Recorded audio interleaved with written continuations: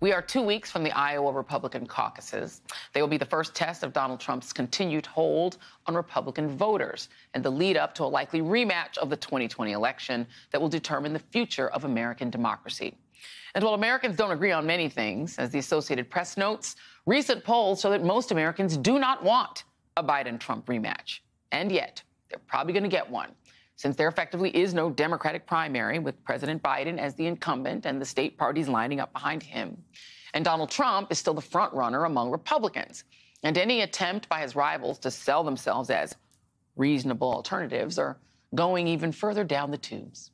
Case in point, last week, when former South Carolina Governor Nikki Haley refused to name slavery as the cause of the Civil War, a war launched by the secession of South Carolina over slavery. Haley capped off the holiday week with her clearest answer yet about how she'd use her pardon power if she became president, with Ron DeSantis following suit. I would pardon Trump. A leader needs to think about what's in the best interest of the country. What's in the best interest of the country is not to have an 80-year-old man sitting in jail that continues to divide our country. Well, I've already said that long ago. I mean, I think we got to move on as a country. And, it's like Ford did the Nixon, because the divisions are just not in the country's interest. Joining me now is Jelani Cobb, Dean of the Columbia Journalism School and staff writer for The New Yorker, and David Jolly, MSNBC political analyst and former Republican congressman who is no longer affiliated with that party.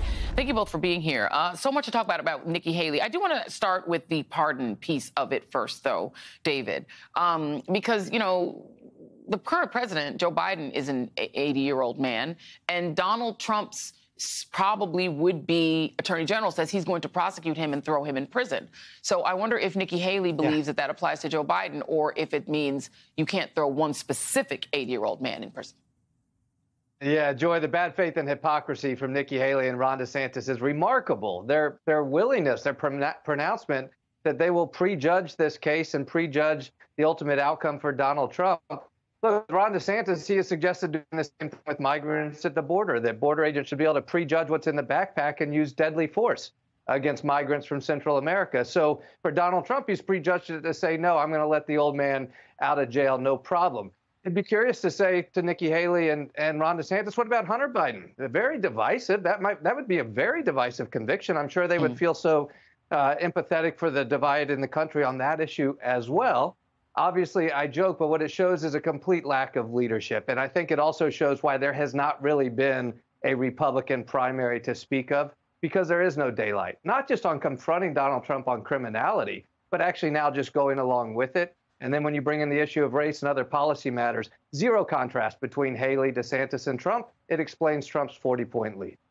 I do want to, right, and since Jelani, you're our historian of record here, and so I want to give this one to you. I just want to remind folks, and I know that we did my wonderful fill-in last week did this on the show, but I just want to replay once again what Nikki Haley had to say about the Civil War, and I want y'all to keep in mind as she's speaking, she was the governor of South Carolina. What was the cause of the United States Civil War?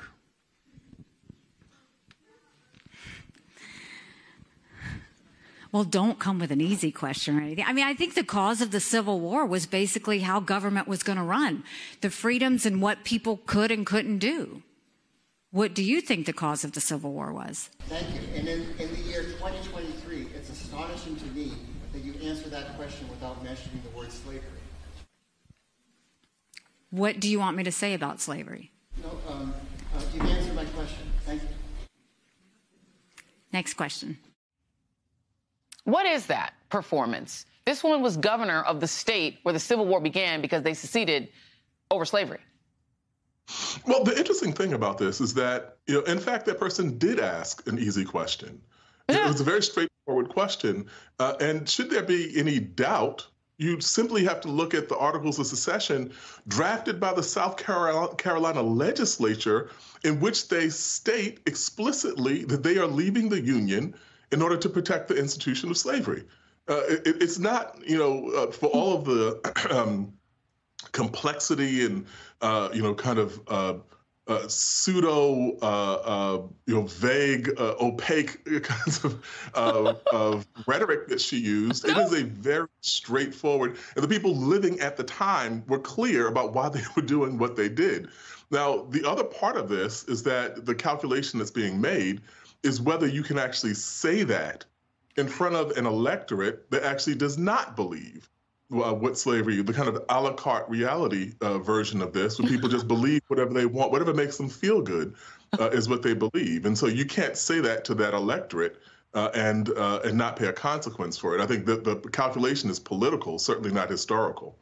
Yeah, and by the way, Nikki Haley was a big supporter of the Confederate flag right up until the moment she had to sign the legislation that some Democrats passed, taking it down because of what happened, the massacre in Charleston. So politically, and also there were some foreign car makers that were like, we're leaving if you don't do it. Ron DeSantis played along with that, David Jolly. He said, he called what her answer incomprehensible word salad and said that Haley had some problems with some basic American history, but Ron DeSantis, when he was a high school history teacher, taught slavery exactly the way Nikki Haley said it.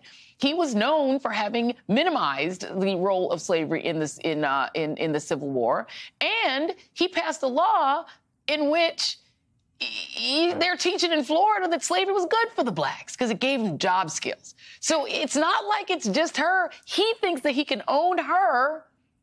He believes the same thing, or at least he says he does. Joy, it is so unsettling to watch Nikki Haley in that exchange and to see her additional exchanges where there's always a but, or a caveat.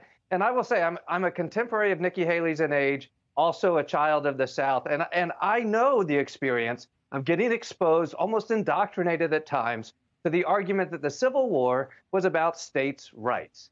But eventually, as you mature and as your brain matures and your heart and soul matures, you realize what a bad faith argument that is that you've been exposed to. That yes, it was about a state's rights, the state's rights to engage and permit human slavery. And ultimately, you reconcile that and realize the Civil War was about slavery. And I think what is so unsettling is to see Nikki Haley at 51 years old asking to be president of the United States, still trying to equivocate and attend to both of the constituencies of that debate. There is no both-sidism to this. It is about slavery. And I think on drawing a contrast with Donald Trump, the one thing we probably didn't expect is that they would go down this road of offending the electorate on issues of race just like Donald Trump did. And that's where there's no daylight now.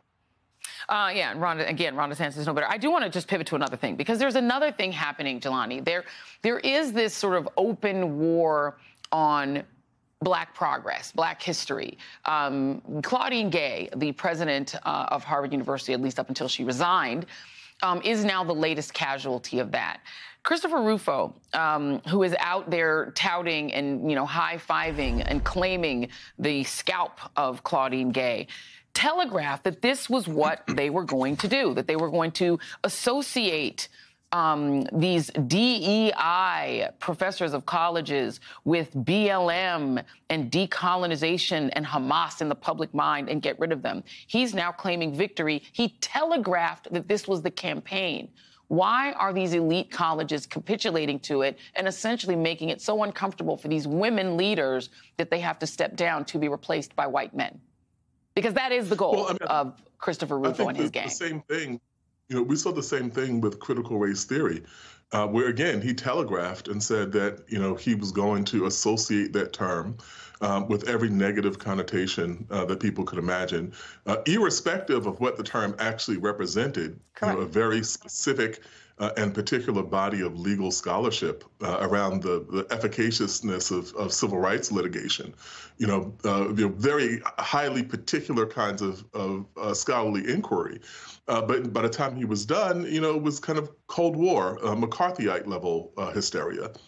And so the same thing, they're running the same playbook, except now we have kind of individuals that are being attached to it. For the record, when we saw Elise Stefanik, Representative Stefanik, tweet that she would always deliver in the aftermath of the resignation, it was like, was that something you campaigned on? Was that what your district wanted? Like, we voted for you in order for you to dispatch the president of Harvard University? So this is pure culture warfare here in the guise of intellectual inquiry and ethical concern. Yeah, and there's no intellectual inquiry about it. They're just trying to take out any woman or person of color who leads elite universities so they can give them to the people they prefer, which is the guys used to have in the 50s. Jelani Cobb, that is me saying that, not you. Jelani Cobb, thank you. David Jolly, thank you.